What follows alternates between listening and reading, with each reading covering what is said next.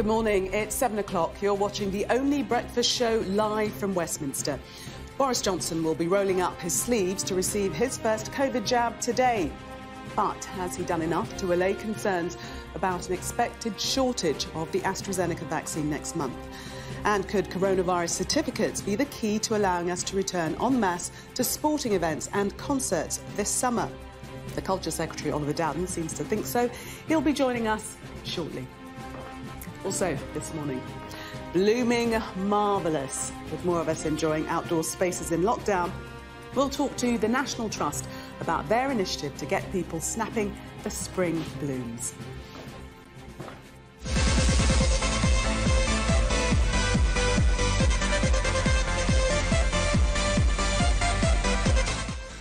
And let's have it large. A music marathon for the mind. We'll speak to the DJ who's going to be raising money for mental health charities with a 40-hour set starting from tonight. It's Friday, the 19th of March. Under pressure but standing firm, Nicola Sturgeon criticises a leaked report which says she misled the Scottish Parliament. What's been clear is the opposition members of this committee made their minds up about me before I uttered a single word of evidence. She has breached the ministerial code on numerous occasions. She cannot continue. You cannot continue with that doubt of trust. Also this morning, a new study suggests vaccinations alone are unlikely to contain COVID infections in the UK as the Prime Minister prepares to have his jab later today. A raft of European countries to resume the AstraZeneca rollout as 16 regions of France prepare to go back into lockdown. Workplace warnings, calls for more support for vocational students as job prospects suffer due to the pandemic. Making waves with whales. The sound monitoring devices aimed at preventing the marine mammals from being struck by large vessels. And a fair amount of cloud around for today with some drizzle, but some places will see blue skies and sunshine as well. So a little bit of everything in the forecast. I'll have the details for you later in the programme. Good morning. Nicola Sturgeon has criticised a leaked report which found that she misled the Scottish Parliament. Sky News understands that Holyrood's Harassment Committee has reached the conclusion by a majority vote ahead of the publication of its final report. The First Minister says she stands by the evidence she gave, but her opponents are calling for her resignation. Our Scotland correspondent James Matthews reports. This was Nicola Sturgeon last night, having just heard the verdict from Holyrood, that she, its First Minister, had misled Parliament. This was her first reaction. Well, I think the first thing to say is I stand by all of the evidence I gave to the committee, all 8 hours worth of evidence. I mean, what's been clear is the opposition members of this committee made their minds up about me before I uttered a single word of evidence. Their public comments have made that clear. So this leak from the committee, very partisan leak tonight, before they've actually finalised the report, is not that surprising. From the court of a parliamentary committee, the verdict was by majority against its First Minister. It concluded that she misled them about a meeting with Alex Salmond 3 years ago. That I will tell the truth, the whole truth, and nothing but the truth. When she said that she hadn't offered to intervene in a government investigation into complaints against him. They'd met along with his legal advisor, Duncan Hamilton. From the minute I saw the letter, I knew that it would not be appropriate for me to intervene. I probably was trying to, soften that for him. Maybe from his accounts, I softened that too much. The committee agreed. Taking account of the competing versions of the event, the committee believes that she did in fact leave Alex Salmond with the impression that she would, if necessary, intervene. This is confirmed by Duncan Hamilton, who was also at the meeting. Her written evidence is, therefore, an inaccurate account of what happened, and she has misled the committee on this matter. This is a potential breach of the ministerial code under the terms of Section 1.3c. I don't want to prejudice the publication of the inquiry report, but if there is a misleading of the inquiry, that is extremely serious. And if the Hamilton inquiry finds breaches of the ministerial code, based on principle, take out personality, take out party, the minister should resign. According to the ministerial code, ministers who knowingly mislead Parliament are expected to resign. Holyrood's harassment committee didn't use the word knowingly when it concluded that Nicola Sturgeon had misled them. That may yet be a significant factor as she faces down calls for her resignation.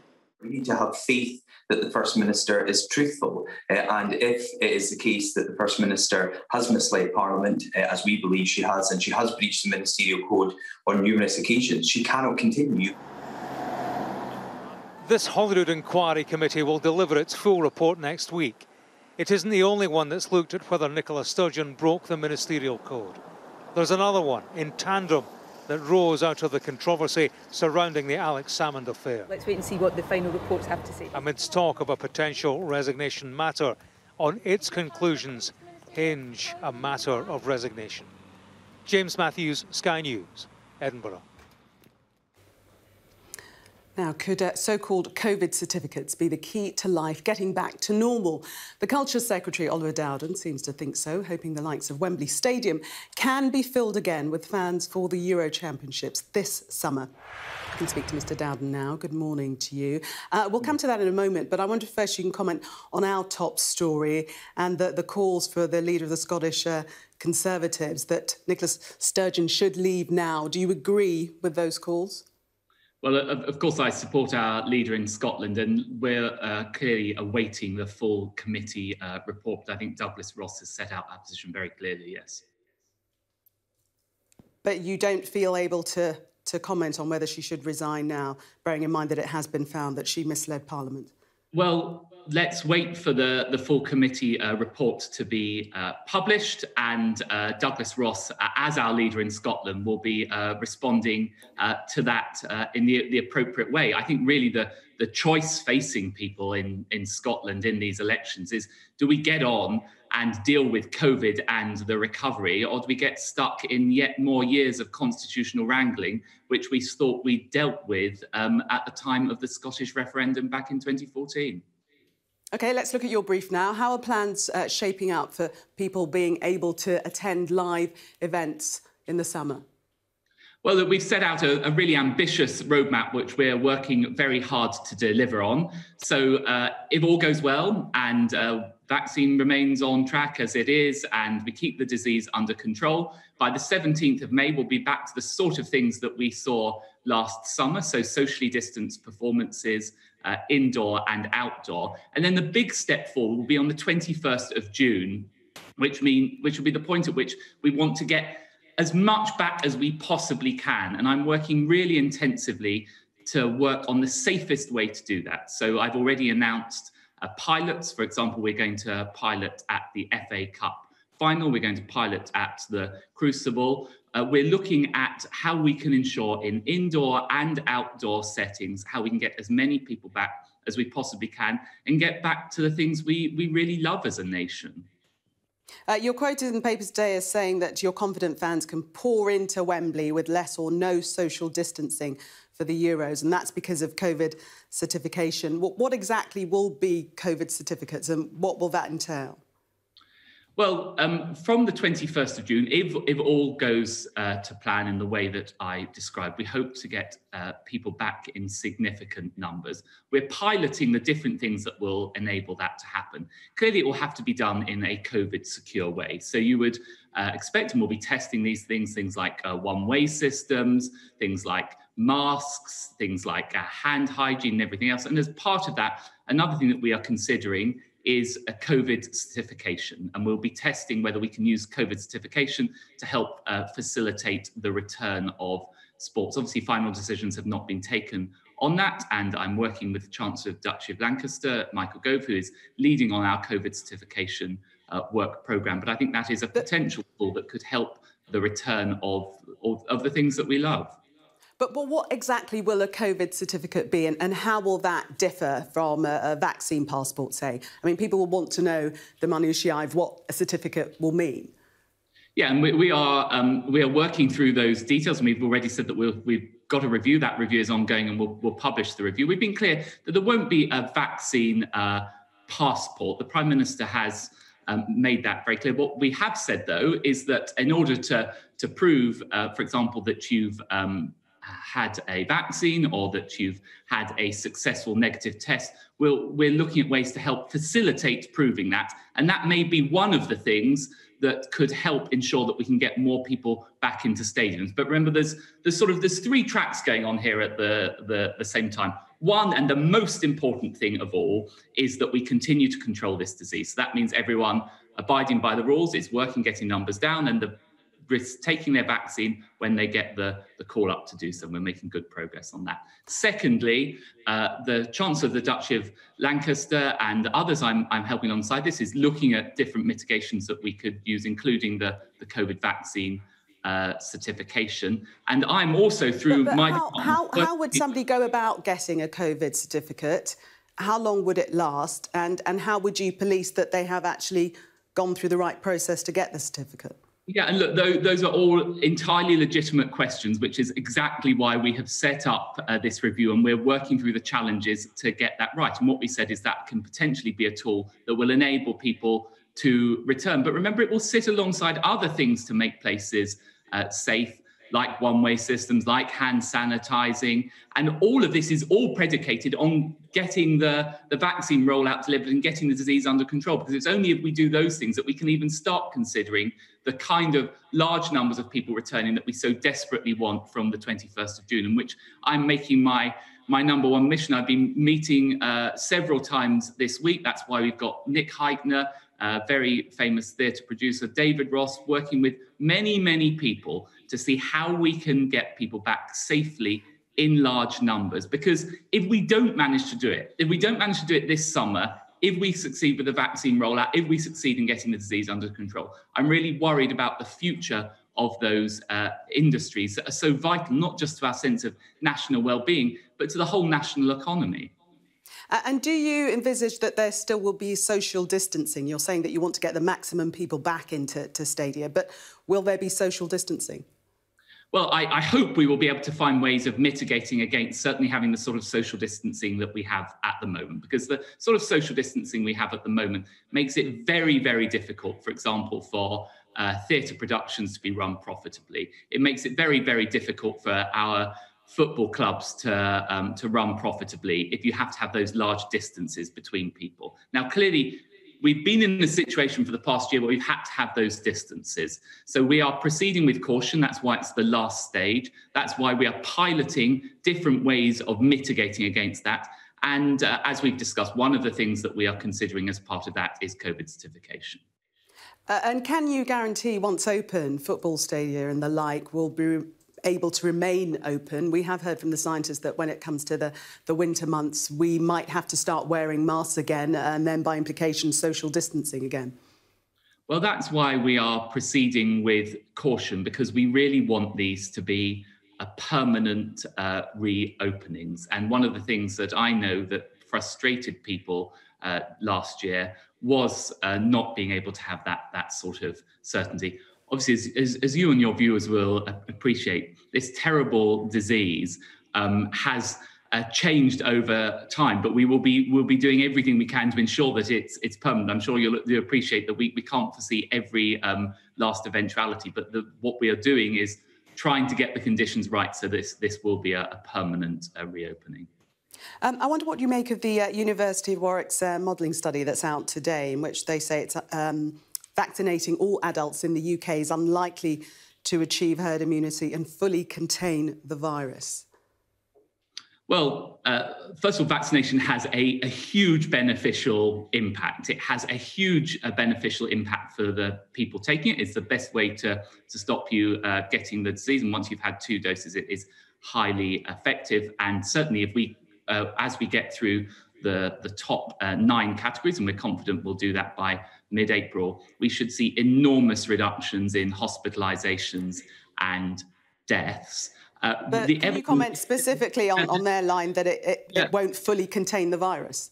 Well, the evidence is emerging on the effect of the vaccine on spread. So we don't know fully the picture. I think it will have a significant effect on spread, but no vaccine is going to be perfect. Of course not. You're not going to, by vaccine alone, fully prevent the spread of the disease. But the sort of steps that we have outlined have in mind that we sufficiently reduce hospitalisations, reduce deaths, so that we can live with this disease over the coming years. So there won't be an elimination of the disease, but we should get to a point where it is safe for most activities to resume. And that is what the roadmap is all about. And on the vaccines, on the shortage, can you clarify exactly what the situation is with the lack of vaccines that are coming from India? I think the Prime Minister and the Chief Medical Officer and Health Secretary addressed this yesterday. There has been a delay in respect of about 5 million doses from the Serum Institute in India. They are doing a fantastic job and working as hard as they can. We always knew there were going to be fluctuations in the vaccine, but we are confident on those landmarks to reopening that we are on the right track. So we got the most at-risk people vaccinated by the middle of February. By the middle of April, we want to get all over 50s and the most vulnerable vaccinated. We're confident we're on course for that. Once we've done that, we really will have a huge impact on reducing deaths and hospitalisations. And then by the end of July, we're still on track for getting the rest of the adult population vaccinated. So you would expect movements up and down a bit, but the overall trajectory, we're very much on course with that. Oliver Dowden, Culture Secretary, thank you very much for speaking to us this morning. Thank you. Still to come on the show, following 3 shootings in Atlanta, Georgia this week and a rise in hate crime against Asian people, we speak to the chair of End the Virus of Hate, Yu Tam, at 7:45. At 8:05, we'll discuss the latest on the potential shortage of vaccines with Imperial College London's vaccine lead professor, Robin Shattuck. And with more of us enjoying outdoor spaces in lockdown, we'll talk to the National Trust about their initiative to get people snapping for spring blooms. That's at 8:20. France, Italy and Germany are beginning to roll out the Oxford AstraZeneca jab again today, after they reversed their decision to temporarily pause its use over blood clot concerns, with the European Medicines Agency confirming the vaccine is safe and effective. It comes as cases continue to rise across the continent. In France, 16 areas, including the capital Paris, have entered new lockdown restrictions. Non-essential shops will close and inter-regional travel will be prohibited, but schools will remain open. Meanwhile, new research in The Lancet suggests vaccination alone is unlikely to contain coronavirus infections in the UK, but gradual reopening and high vaccine uptake could minimise future waves. Well, it comes as the Prime Minister, Boris Johnson, will have his first dose of Oxford AstraZeneca vaccine this afternoon as he continues to try and reassure people the jab is safe. And our political correspondent, as you can see, Rob Powell, is with me now. And Rob, how is the Prime Minister doing in that job of reassuring people that AstraZeneca is safe, and also that the glitch in supply isn't really going to have an adverse effect? Yeah, there has been these 2 issues, hasn't there, over the last week, over safety and supply. I think on safety, we heard from the Chief Medical Officer, Chris Whitty, yesterday, saying that there was some anecdotal evidence of people cancelling appointments that's thought to be on the back of some of the fears after the stories around the AstraZeneca jab and what's been going on the continent. But overall, he said there was no evidence of any significant damage being done or any significant problem with uptake. And to re-emphasise that, we obviously had that press conference last night with the medicines regulator, but also Boris Johnson, the Prime Minister, will be getting his jab. He's eligible now because he's in his 50s today, and he has said he will be having the Oxford AstraZeneca jab because that's what they're using at the vaccination centre he's going to. On supply, actually on that as well, whilst it may be a little bit disheartening for some younger people, such as me maybe, who thought, well, checking their phone hopefully over the next 4 to 5 weeks, thinking that you might get an early shout for a vaccine, it now looks likely that that won't happen, that under 50s will have to wait until May. But actually, if you look within the framework of the timetable the government has laid out, everyone getting a jab by the end of July, that doesn't seem to impact that too much, and the Prime Minister and the government have been pretty clear it won't impact the road out of lockdown. I think what is clear, though, and what came from that interview with Oliver Dowden, the Culture Secretary, just then, and what's come from that evidence from Warwick University today as well, is that the vaccine programme isn't going to make COVID go away. So even over the summer, there are not going to necessarily be maskless, free-for-all events at sports stadiums. There may still be a need for hand sanitizer, for one-way systems, for masks, for even COVID certificates as well. So a lot of work to do, and just because everyone may have been offered at least the vaccine by the end of July doesn't mean life going back to how it was before this all started. OK, Rob, thanks very much. Don't know if I should admit it, but I've had my first jab. I'm in that category. Thank you. Let's take a look at the other stories making the news now this morning.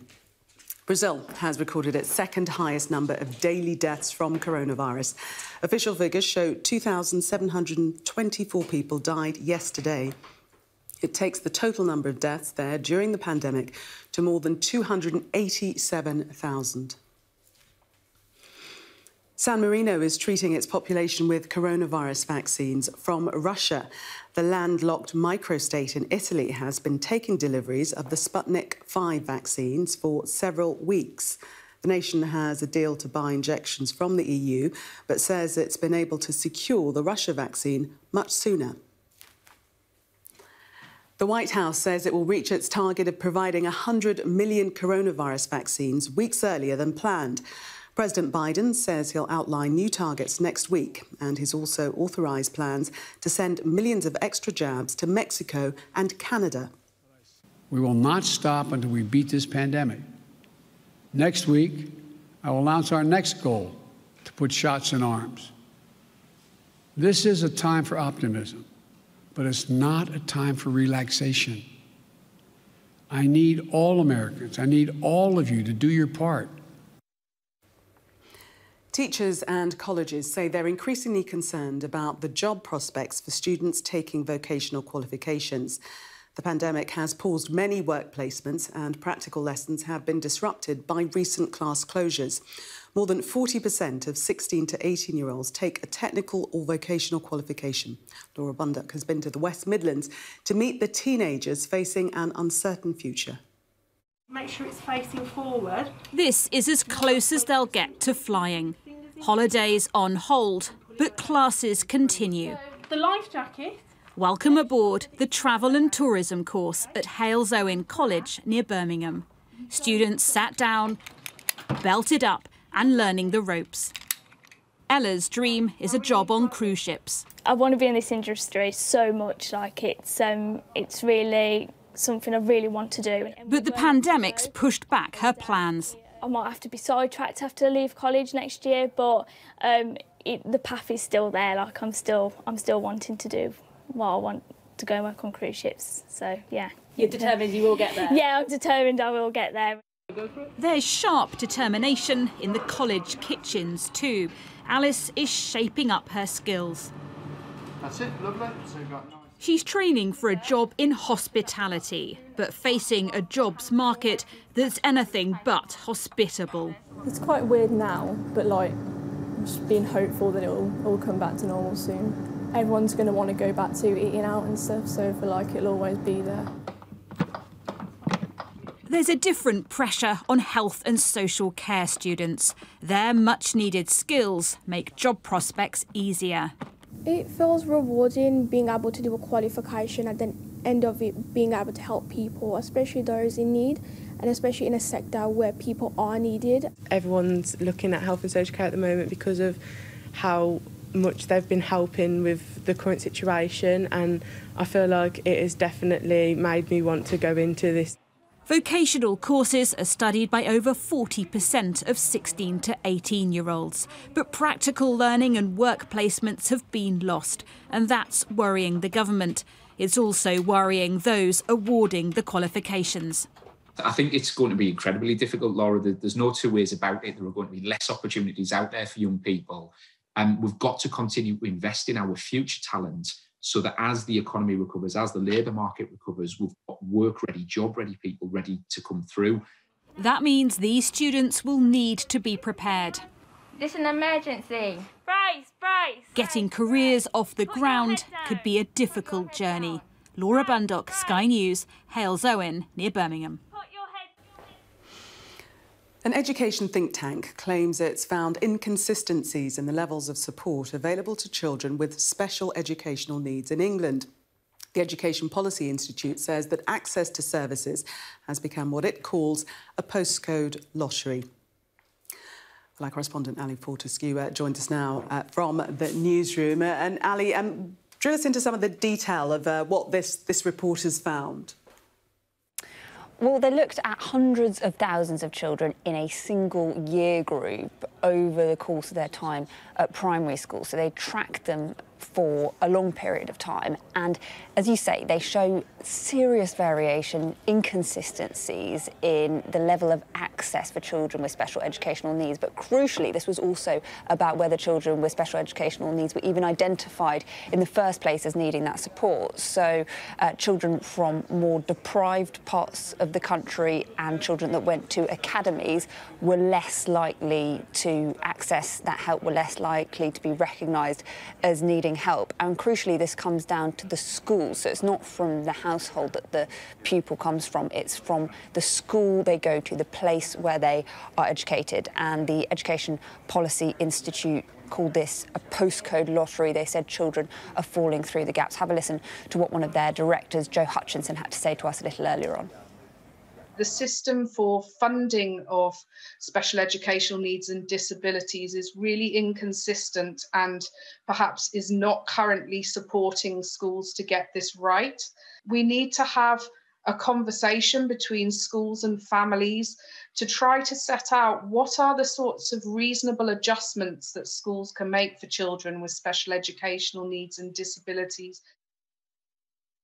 And their analysis suggested there were underlying problems there for children with special educational needs and disabilities there already before the pandemic, but this was exacerbated by the problems we all know have come for education over the course of the last 12 months, things like remote learning, making it harder for those children to be identified and get the help they need.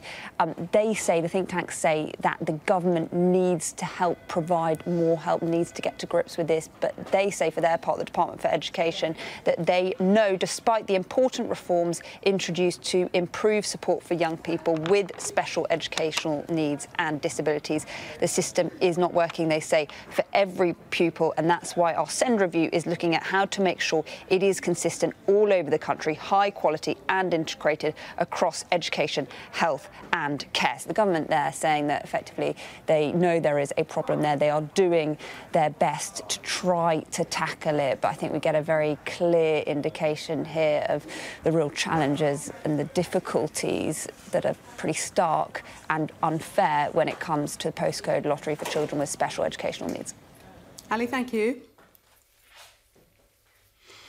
Let's take a look now at the other stories making the news for you this morning. The Supreme Court is due to give a ruling later this morning on whether overnight carers should be paid the minimum wage for their whole shift. It comes as a care worker campaign to reverse a decision that carers are only entitled to payment when they need to be awake and not while asleep. Official figures show coronavirus has led to some of the highest ever television audiences in Britain. Boris Johnson's speech to the nation announcing the easing of the first lockdown in May was watched by 27.6 million people. The Queen's televised address last April was seen by just over 24 million viewers.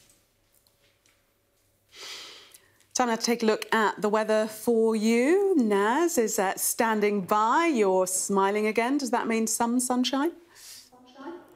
Yes, and this time the sunshine looks most likely across parts of the southeast where it was really quite dull yesterday. In fact, temperatures struggled to get above 6 degrees Celsius in Cromer in Norwich. So we are going to be seeing higher temperatures, more in the way of sunshine there, but cloudier elsewhere.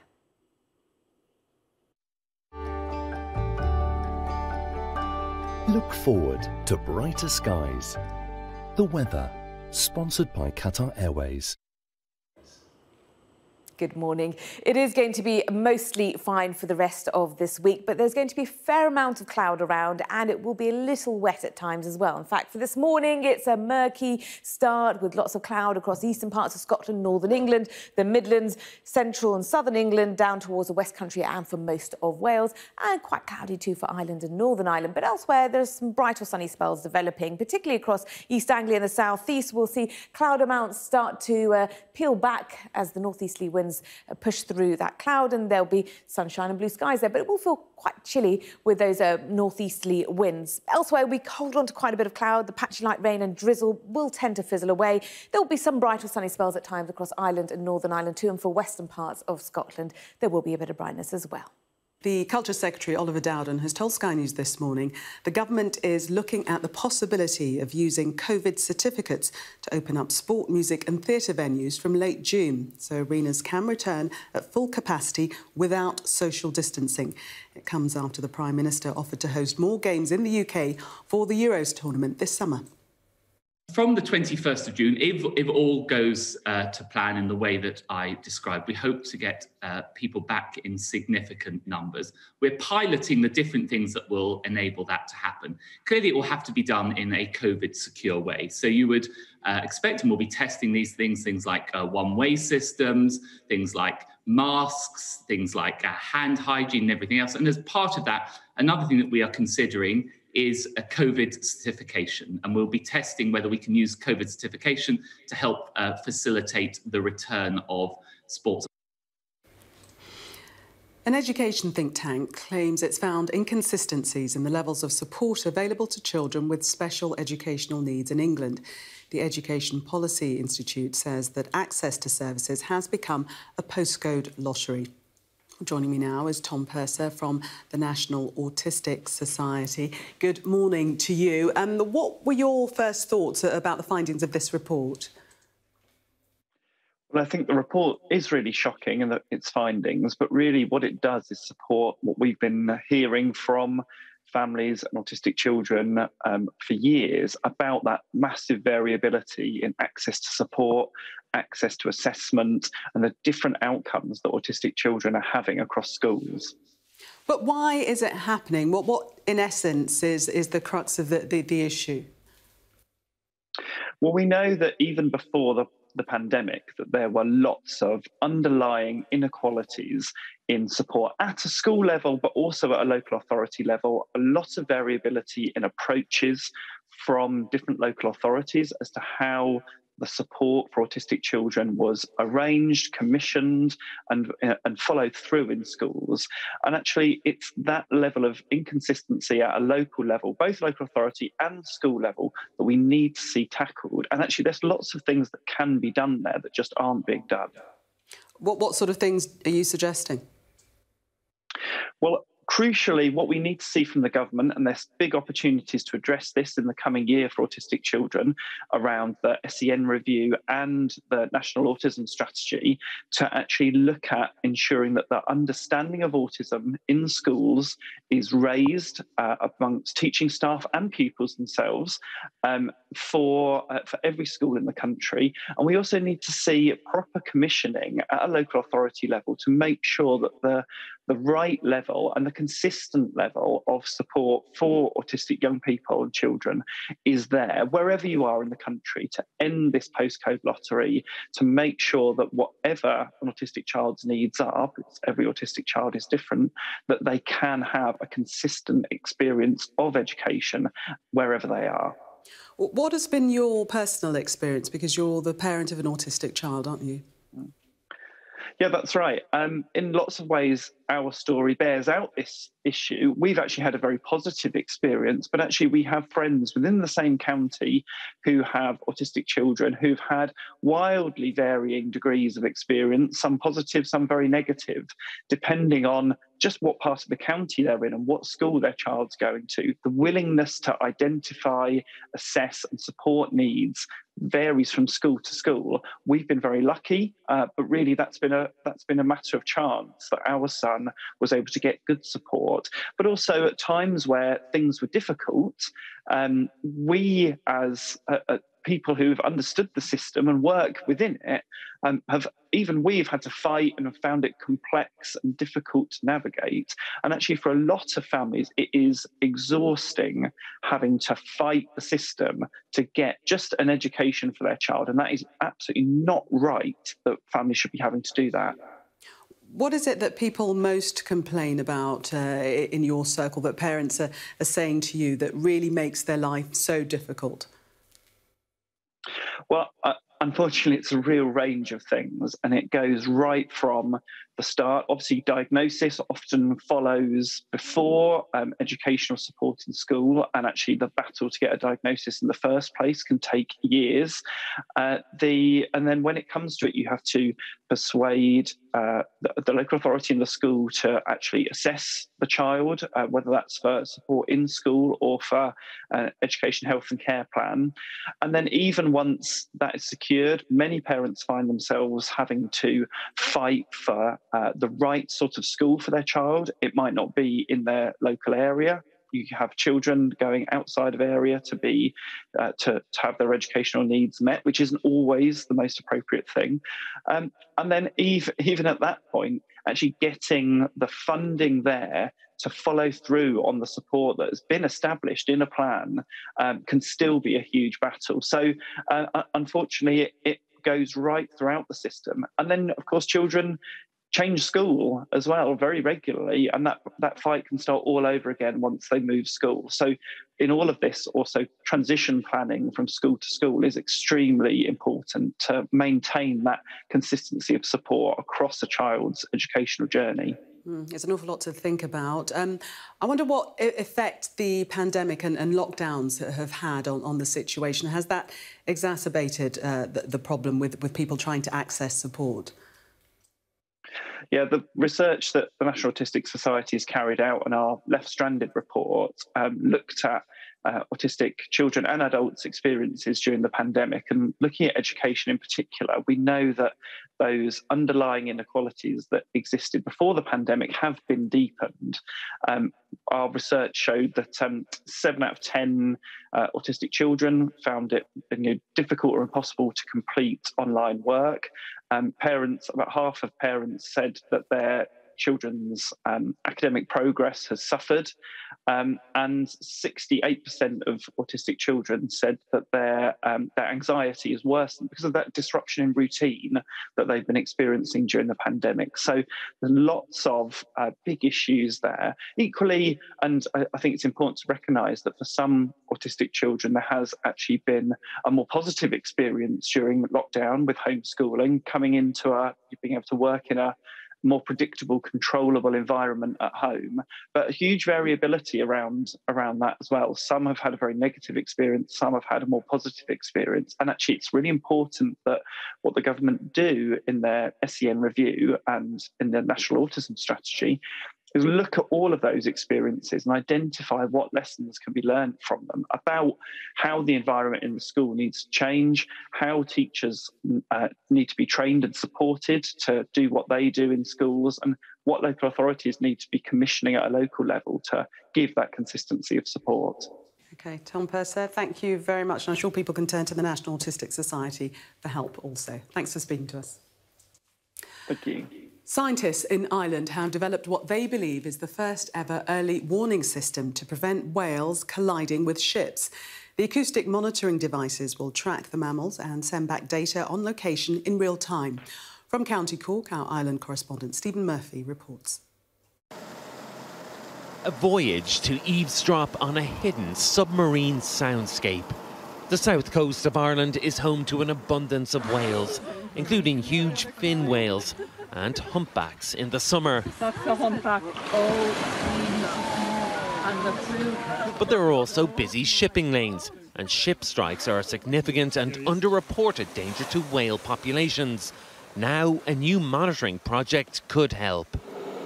This boy, launched 9 kilometres off the County Cork coast, has a smart hydrophone that will listen in on the area's many sea mammals in real time.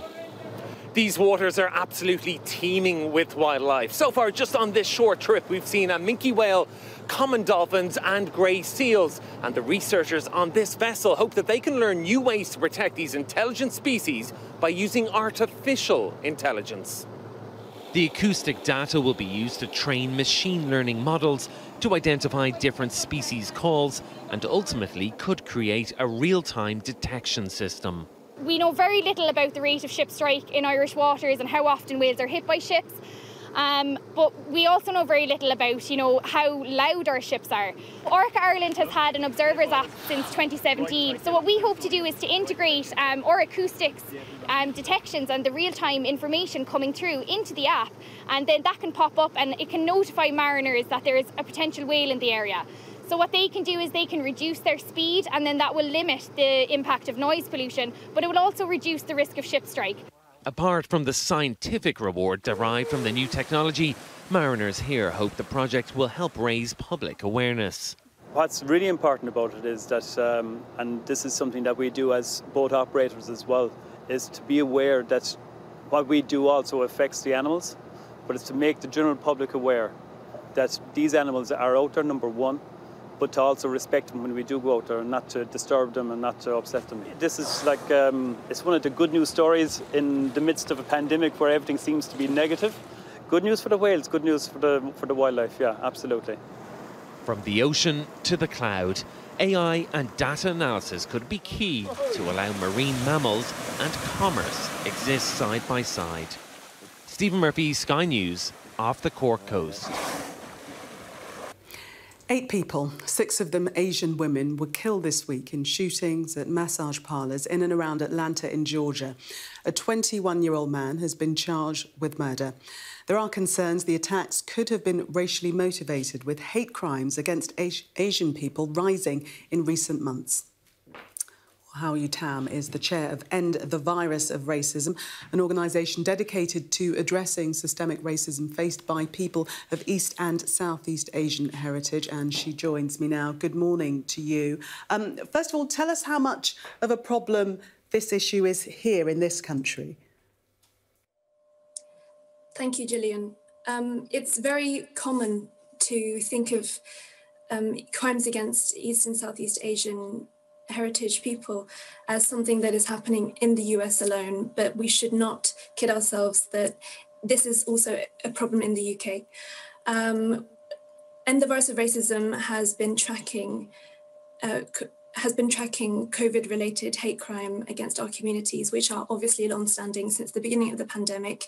And we found that there's been a 300% increase in hate crimes against East and Southeast Asian communities. And these shoot up when lockdown is eased. We have seen that online there has been spikes of 900% global increase in traffic in terms of hashtags that are racist against East and Southeast Asian communities and other hate crime motivated attacks there. In terms of what we're seeing on the ground, what's less reported is that migrant workers and frontline workers, for example, Filipino healthcare workers disproportionately feature in the death toll in terms of people affected in the NHS. It's a very raw time for a lot of us. You know, a lot of us are scared to go out every day, and not to mention, I think, the daily triggering of these attacks and seeing the media response, seeing that while we've been trying to raise the awareness of the issue for months and months, it takes a crisis to get our story on the news. It's horrendous. I'm not surprised that you're a little bit emotional. Are you able to tell us some of the stories that have been relayed to you, or even your personal experience? Sure. We at End the Virus of Racism, we work with a network of organisations, and that's one of our key aims, is to mobilise a coalition of anti-racist and migrant justice groups, as well as East and Southeast Asian community organisations. So some of the stories that we've heard about are sister organisations that we work with supporting victims of domestic violence, whether they are in relationships with their abusers or they are domestic workers. And a lot of these women become undocumented over the course of, they become undocumented and they become destitute as a result of becoming undocumented during the process of the treatment. I've already spoken about how the NHS Filipino nationality workers in the NHS are disproportionately represented in the death toll. As well as that, we have seen a spate of hate crime attacks. For example, just last month, a lecturer in Southampton was attacked in broad daylight and shouted at, calling him China virus, which we know is a rhetoric that is being expounded by Donald Trump, and it is also something that is latent in terms of the racism that is the racism is latent within British Parliament, as well as our MP Sarah Owen has pointed out numerous times, and it's not been taken seriously. As well as that, I myself, I'm from a takeaway background. I have family members who work in who are domestic workers, and of course, not least of all, loss of income and rise in racial abuse, but also the fear of, everyday takeaway workers. There's this everyday racism, racialized misogyny, class discrimination that they are faced, and yeah, it's just extremely difficult to see news of different attacks on these small businesses, and to know that while the hate crime incident reporting is going up, we're not seeing corresponding sort of investment in community building. We're not seeing that these communities are being supported, or that everyday racism in the media is being called out. So it's a very, very, the news over there affects our communities, undoubtedly. In terms of the attacks that you speak of, what sort of support has there been from the police? There are several fora that are set up with the Met Police to talk with East and Southeast Asian communities, and the virus of racism has been involved in some of these conversations.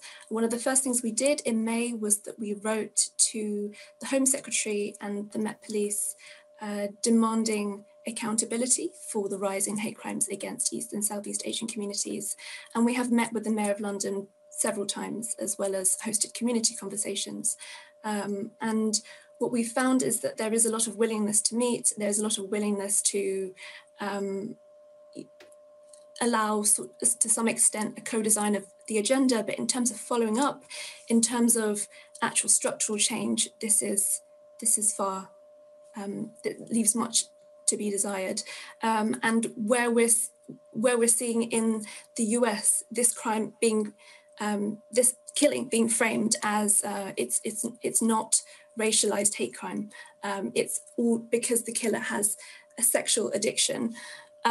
This is a severely blind way of looking at the incident, when it's clear that this is an episode in a longer standing history in which race, class, stigma towards people working in a low wage industry, unprotected workers, and gender, it all intersects together. So it's important to think intersectionally when we report on these matters.